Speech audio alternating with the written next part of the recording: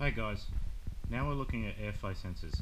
The one pictured here is an R34 airflow sensor. It's used on the Series 2 R33s as well as the R34 Neo and Series 2 Stagia. Now these ones will measure about 240 real world kilowatts before they start maxing out. After that we need to upgrade the sensor. These airflow meters use a hot wire. The wire is heated up and then air runs past the airflow meter and causes the wire to cool down.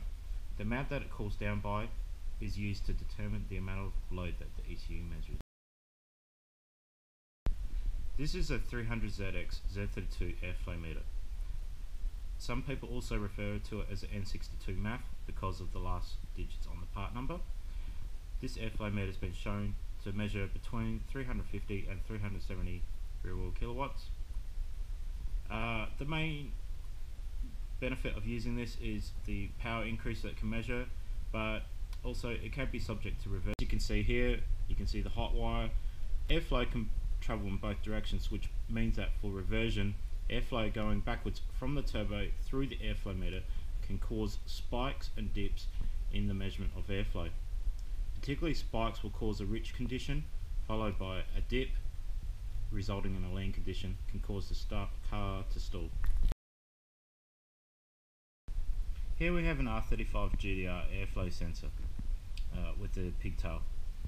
The pigtails aren't readily available from Nistune but can be sourced from other vehicles. The airflow meter itself is a slot style sensor. These are used on newer model Nissunes. What they use is a slot which is located in the front here. Airflow meter goes in and then out the sides where there's a vent. What this causes is for the air to pass through the sensor with minimal effects of reversion. It also protects the element further. These sensors can be used in front or after the turbo. However, keep in mind, if you use them after the turbo, that if you have any kind of oil condensation, it will affect the sensor and its reading eventually over time and damage the sensor. An alternate sensor we have now is the Nistune HPX airflow sensor. These are made by PMAS in the US. These are able to measure over 600 real world kilowatts. They have a massive reading range. However, what they will normally mean during tuning is that we will need to cut down the amount of airflows that the sensor can read inside the Nistune software. When using these sensors in larger turbo applications, such a tube size as this can be used. This is a 4-inch tube and it has a honeycomb grill at the end. What the honeycomb grill does is it strains the air going through the sensor as to avoid any problems with measuring the airflow. The sensor itself must be located in the middle of the tube. This allows uniform airflow measurement. This here is the 3.5-inch tube.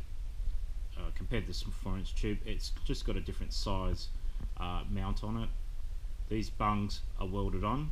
The bungs can be purchased with the tube itself from MRP machining in the US, or you can also purchase these separately.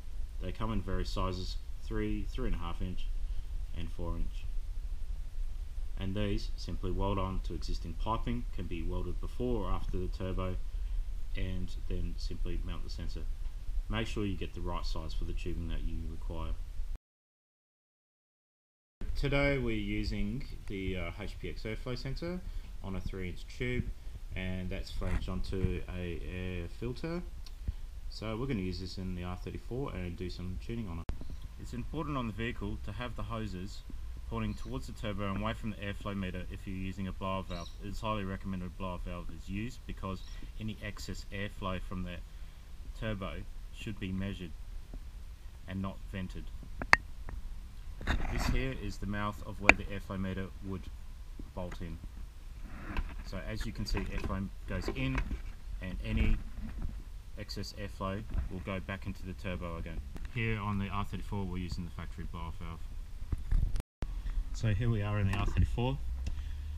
There's the tube with the airflow sensor, and we're just going to bolt it into here. It's a bit of a squeeze.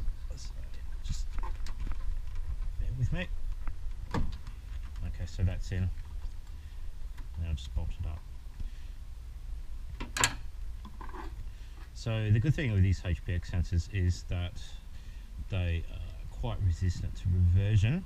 They measure a lot of power, and they're fairly price effective too compared to these 32 airflow meter.